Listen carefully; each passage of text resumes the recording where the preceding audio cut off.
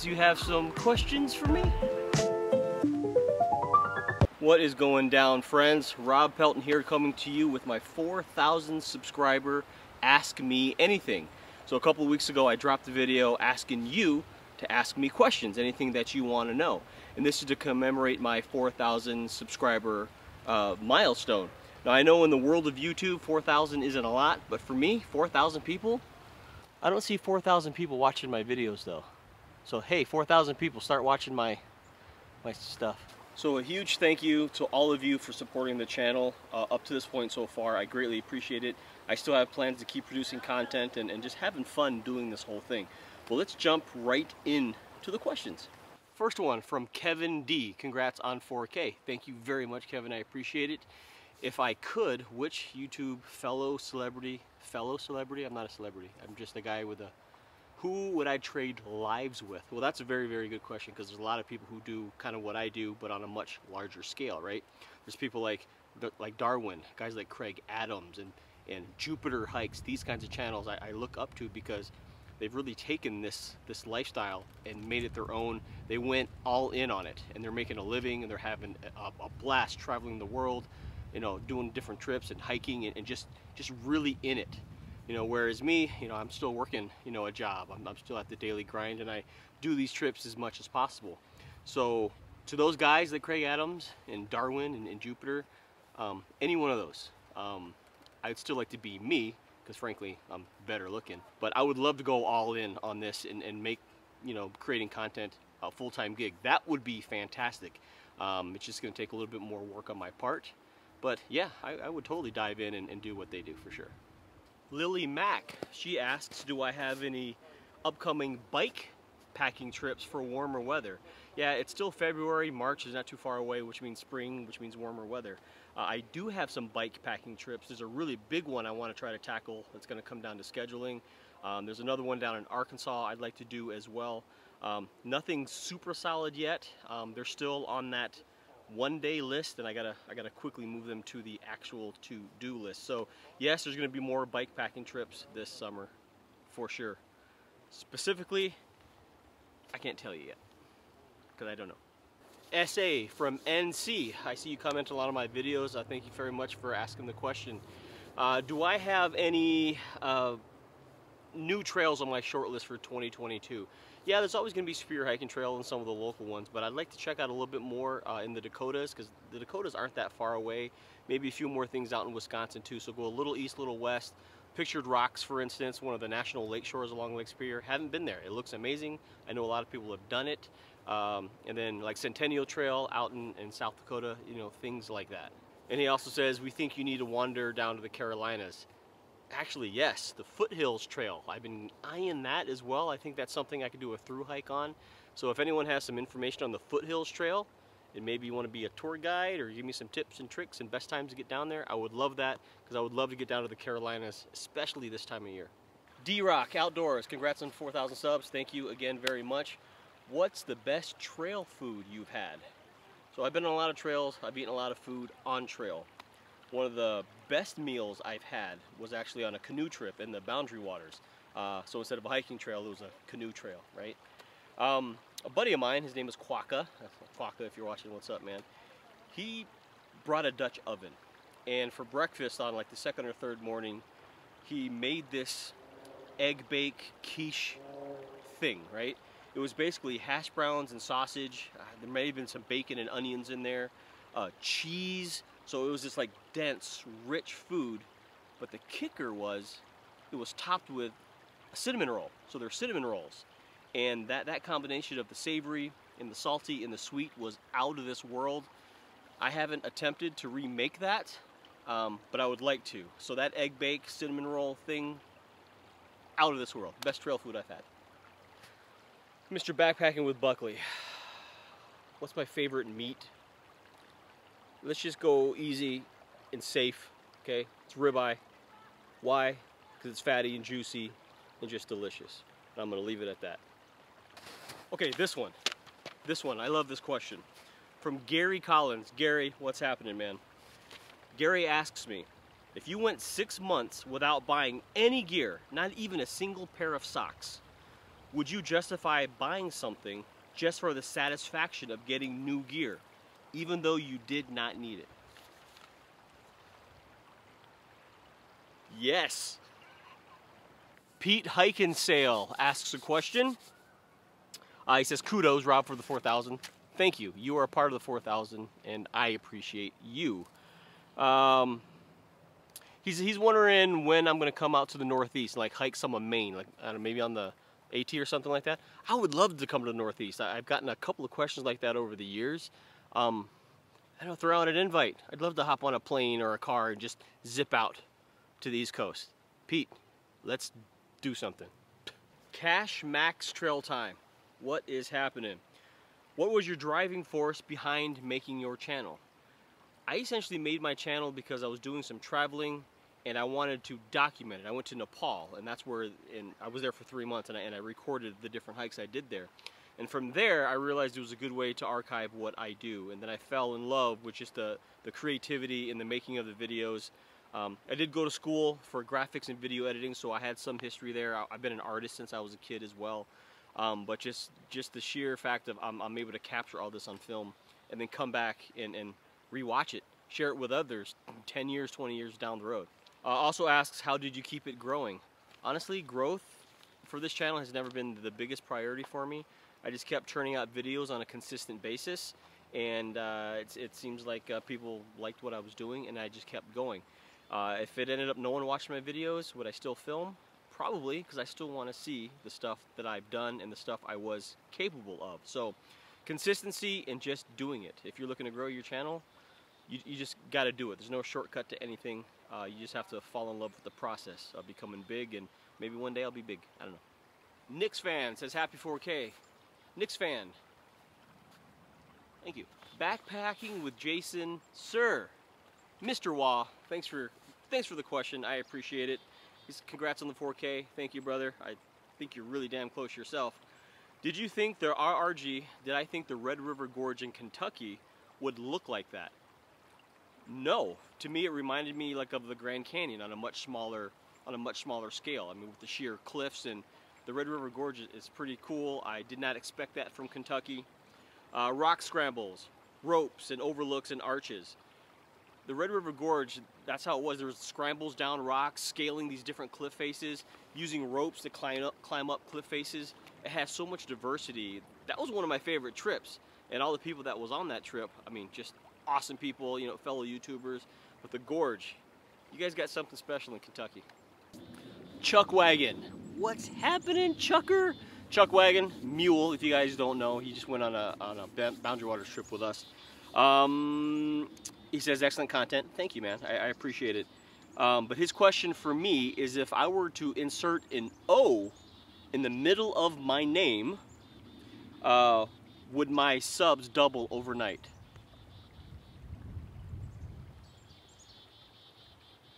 Yes? No. No. Yes. No. Mary McCallum, hi. I see you popping in on the comments as well. Thank you for all your support over the years. I appreciate it. Mary asks if I have any big plans for 2022. What trips do I have planned for 2022? As of right now, there's a tentative plan to go to Peru. That plan to hike the Inca Trail to Machu Picchu, that's been postponed because of the pandemic and everything like that, so I hope to get there this year. I do plan on going, I mentioned this before, I'll probably hit some of the Centennial Trail, I'll probably hit down to Arkansas, and then, you know, again, some stuff out in Wisconsin. But I would like to get out east a lot more too. Foothills Trail, I'd like to get out to Utah or California. There's so much I want to do, there's just not much time, or funds, really. But I'm getting my plans for this year kind of together now, so I'll have more concrete stuff as it comes. Some of these trips are very impromptu, and I see the opportunities and I just kind of whisk away. I'm kind of cool like that. So thanks for the question, Mary. Amorphous Blob, thanks for the question. You and Midwest Backpacker seem to be pretty good friends. How did we meet? So Midwest Backpacker, Jeremy LaCroix. We met through a Facebook group hang, a hammock hang, down in southern Minnesota. We're part of this hammock group on Facebook. you know, we both agreed to go on this group hang, and we met there, and we realized how stupid each other was, and we got along, and we planned a trip together, made it happen, and we just kind of went from there. So Jeremy's Jeremy, me is me, and together we're both really stupid. Thanks for the question. WHBJR. I don't know what that stands for. Let me know. I'm very, very curious. What do I do for sweaty feet? Even with $31 wool socks, my feet get cold. Even with 400 grams insulation boots. So I imagine you're talking for cold weather. Obviously not for summer. Do I bring 3 changes of socks, powder, what have you? What I do, depending on what you're doing, if you're going to do trails, if you do a lot of camp time, there's a bunch of different things you can do. Extra pair of socks are going to be 100% your friend, because you're going to want to get those off, especially if you're at camp, and put on dry socks. Now, if you're going to have a long hike into a camp spot in the wintertime, and you're going to spend time at camp, bring an extra pair of boots. Wear some lighter boots on the way in. That way, if they're sweaty, it's no problem. You get to camp, cool down, relax, change your socks, and get into warmer, drier boots. That right there is going to do a lot for you. Just make sure whatever boots you have, their size is a little bit bigger to give you a lot of room. If your boots are too constricted, it's gonna constrict your feet, and your feet will get cold. So just make sure you have wiggle room. And yeah, bring socks, wool socks. Salmond Outdoors, congrats on the 4K. Thank you, brother. I really appreciate it. If I could make the perfect pizza, what would I put on it? I'm a very, very easy going guy when it comes to food. Pizza, very easy. A good crispy crust, cheese, extra cheese, maybe a couple of different cheeses, pepperoni. Make it easy. Maybe sometimes bacon, sometimes onion, sometimes sausage. But a really good pepperoni pizza with nice thick pepperoni that's been overcooked a little bit. That's a pretty good pizza to me. Justin Anderson, his question for me is, what is the most overrated and underrated piece of gear? Now obviously I have a lot of gear, and there's a lot of gear that goes into trips, but if I were to boil it down just for a few things, I would say one of the most underrated pieces of gear is something super simple, and I think everyone should have. A lot of people try to make substitutes for it, but seriously, something as simple as a food bag or a bear bag. When you're at camp, depending on where you are, you're supposed to hang your food, get them out of the way of critters, bears, things like that, depending on where you are. A lot of people try to use stuff sacks for this. I don't use stuff sacks, but these bags, this is made by Hilltop Packs, custom made. It was printed for me. I got a brand new one that's a little bit bigger, again, custom printed. These bear bags, they're waterproof. Not only, yeah, do they hold food for your gear, but they're waterproof, so you can put other gear in here. And this always rides to the top of your pack as well, so you can put your keys, wallet, and things like that in here as well. But these bags are, they're extremely useful for me, because if you had to, you could put dry clothes in here too, extra socks, anything like that, anything you think you may need. But these simple little things, something specifically for your food, is amazing. It keeps the odors, any leakage, anything like that inside the bag. And these are lightweight, and get them custom printed. You can actually get this bag for yourself right now. So underrated are food bags, and better yet, custom food bags. Overrated piece of gear, and this is a recent addition. This is the Outdoor Vitals Ventus hoodie. It's a lightly insulated hoodie, got a lot of technology, it's lightweight. The warmth to weight ratio, it's a great jacket, it is. But it's $180. For $180, this thing is extremely overrated. Fight me. All right, let's kind of crush through a couple of here, and I got the questions all printed out right here, so I may glance at those every once in a while. Love to wander. Congrats on 4K, thank you very much. What is your dream adventure? Stay safe and hope for many more. Thank you very much. My dream adventure. I would love to go on a big hike, whether it's abroad like the Caminos de Santiago or even the AT or PCT. I would love to do something like that, you know, or I would love to get a van, build it out, and travel the US or go to New Zealand and get a van there and do some tramping around the whole country. There's a lot of big grand things that I would love to do. Those are unfortunately on my one-day list, and I hope to move them to my actual to-do list. But a man can dream, but I'm working towards adventures every day at least. Andy Parrish, what's up, Andy? I was recently on Andy's live stream. If you guys don't know Andy Parrish Outdoors, check him out.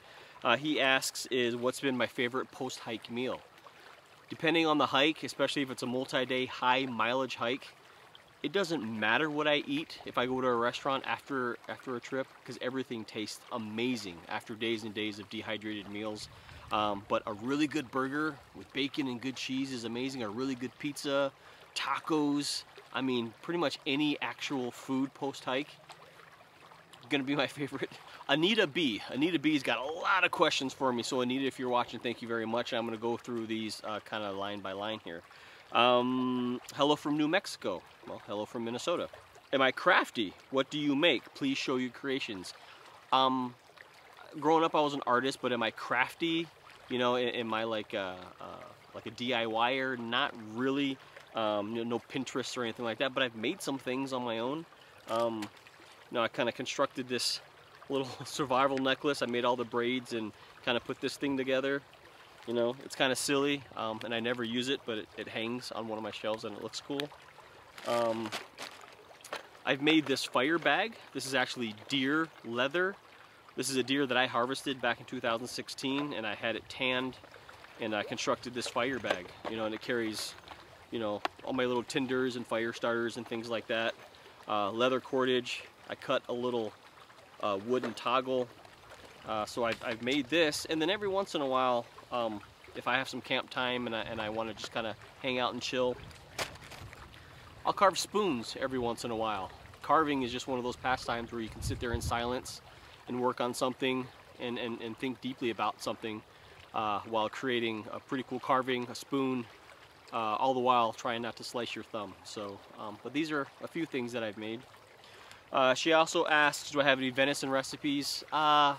No, not really, other than getting a good tenderloin with a good like rub on it, and it's searing the outside and serving it medium rare on a grill. That's as basic as it gets, and it doesn't need to be much more than that for venison. I'm always looking for books to read. Any favorites? Yeah, there's a few books that I've read recently that I really like, and I've mentioned these before. Here's some of my favorite books, Anita. The Alchemist by Paulo Coelho. It's an easy read, it's a good story, but there's like a bigger life lesson. And I like books like that. So, The Alchemist is one. Another one, also an easy read, called The Timekeeper. Again, a bigger picture story where it makes you think about, you know, the bigger picture in life. And then most recently, I just read Chop Wood, Carry Water. This is not a book on how to chop wood and how to carry water. There's actually, it's a story that follows a guy, but it basically shows you how you should fall in love with the process of being great, not falling in love with just being great, because you have to go through the process in order to get to that end goal, right? You don't just go to the end. And by doing the process and accepting what it takes to get there, and loving that process is what inherently makes you great. So Joshua Metcalf, Chop Wood, Carry Water, those are some of my favorite books currently. I'm always looking for tunes. Please share your favorite playlist. I really don't have a playlist. I really don't have a Spotify. I listen to Pandora, you know, a lot of country or Hiking with Distortion channel on Pandora, some pretty good tunes. You know, I'll listen to some Post Malone, I'll listen to country, I'll listen to hip hop, just whatever the mood, you know, hits me. So, who influenced me to be outdoorsy? Someone in my family, friends. So my dad grew up in Minnesota here, and he was always an outdoorsman, fishing, hunting, that kind of thing, and I followed in step with that. And then he passed, you know, back in '04, and I stayed with hunting for a little while, but then I transitioned out of that and started doing more backpacking and camping and things like that. Because when you're camping and hunting, or camping and hiking, you can be loud and crazy, and you can smell, and you don't have to kill anything. Even though I love hunting, but there's just more freedoms with camping and hiking, and plus, you know, I really enjoy it. I'm still outside. So, Anita, thanks for the questions.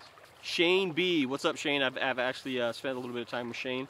He asked if I would do RAGBRAI. What's RAGBRAI?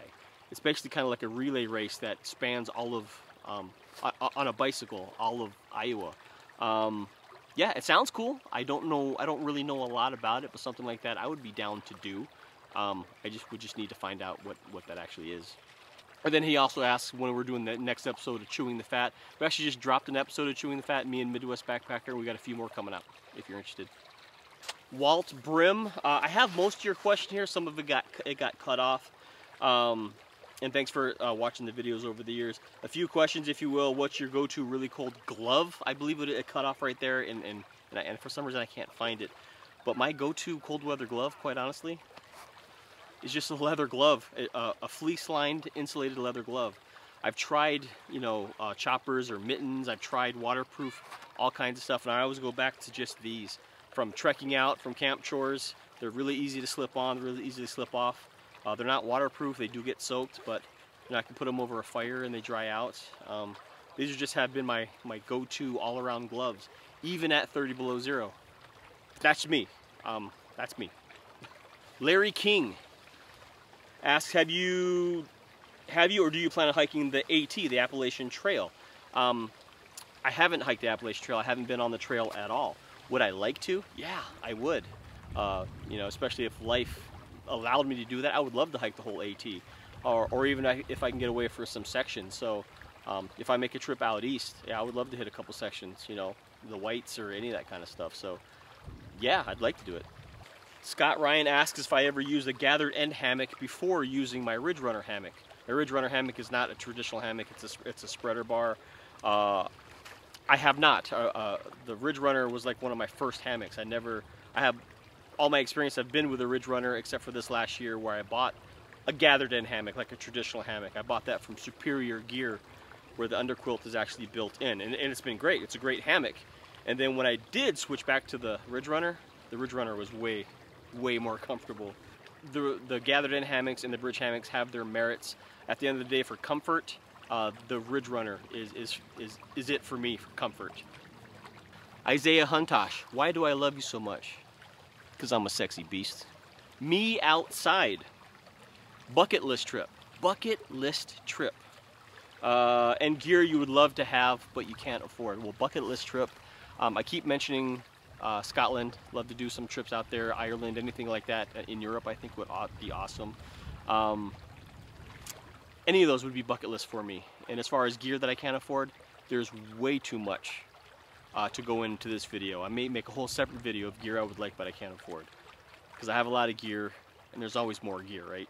Adventures with Beckett Zena. What's up, Beckett, man? It's been a little while. Do I plan on coming back to Canada, hiking the Sleeping Giant? Yeah, man. The Canadian border and the US border hasn't been great as of late, but we'd love to come back up there and hike the Giant again and hang out with you and Zena. You know, go see Toots and all those guys up there. So yeah, would love to, man. Absolutely. Grateful Trekker. Congratulations, 4K. Thank you. What lake or group of lake is your favorite to hike in the BWCA? I've taken a few trips in the BWCA. You know, hiking trips, Angleworm, Hegeman Lake, those kinds of things. Some of the earlier days of the Boundary Waters, Snowbank Lake, the things are right around there. Those are to name a few.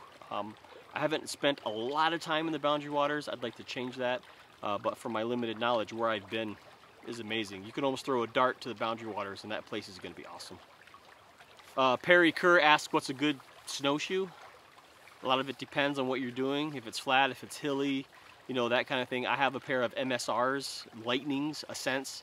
Those are really good for all kinds of terrain. They're expensive, but they're good. If you're going to be in deep snow, any snowshoe is going to beat not having a snowshoe. Bobby Meyer, miss ya. Congrats. Bobby Meyer, I miss you, and congrats. Angela Smith, what's up, Angela? Congrats on the 4K. Thank you. I'm loving all of the videos and the content. I really appreciate that. What are your plans for the warmer months? Backpacking trips, bike packing trips, hopefully some out of state. Looking for opportunities to go elsewhere in the US, Canada, anywhere. Any thoughts on Pictured Rocks? Yes, Pictured Rocks is on my list. I'd love to head out there. I don't have any set plans to go, but if anyone's going to Pictured Rocks and they don't mind me coming along and being annoying, let me know. I'd love to go. Mike Ghost, what's up, Mike? When are we gonna be hiking together again? Whenever, man. Just say the word. If we can make it happen, Mike, let's make it happen.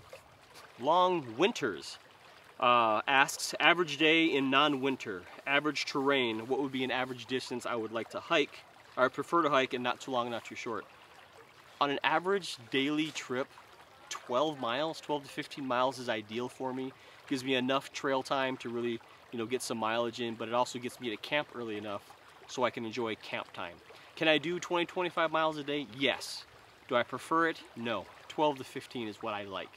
Buckman 840 asks, have you ever taken a Boundary Waters or Quetico paddling trip? Yeah, I have. I've been to the Boundary Waters. I've taken a few paddling trips out there. Fantastic. Never been to Quetico. For those of you who don't know what Quetico is, it's kind of like the Boundary Waters, but in Canada, I believe. I've been to Maine on paddling trips. I've been to a lot of places in canoes, and I love it. But it's just one more thing for me to do, right?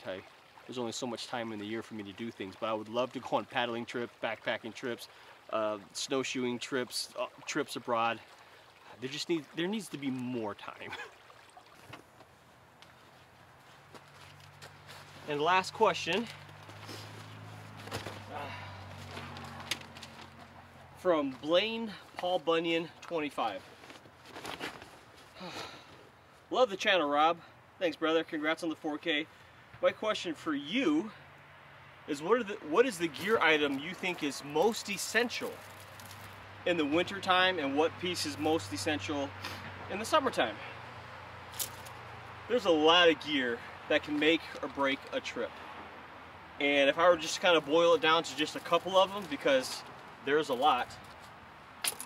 In the summertime when I'm hiking longer days, especially warmer weather, I sweat a lot. And so sweat management off of my bald head is kind of important. I don't wear a buff, I don't wear a stocking cap, I don't wear a baseball hat. I wear an Outdoor Research Swift hat. It's like a runner's hat, essentially. It's very moisture wicking. It dries fast. It's got full ventilation on the whole thing. So this thing, I can sweat and sweat and sweat. This allows the sweat to be removed from my scalp, and then it can dissipate and evaporate. Without this, the sweat would be in my eyes. It'd be burning. It would be a huge mess. With this helps that problem for me a lot, because I'm bald.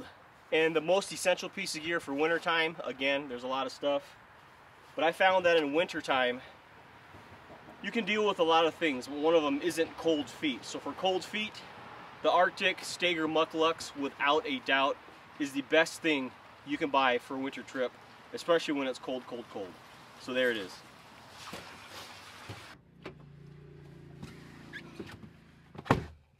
And that does it. 4,000 subscriber question and answer, ask me anything. Thank you for everyone who submitted a question. I hope I answered it okay. And for those of you, if I missed your question, I apologize. But I just want to say thanks again for supporting me, supporting the channel. And I look forward to doing more. And hopefully this does get bigger and better. But that's it. Time to go home. Back to reality again.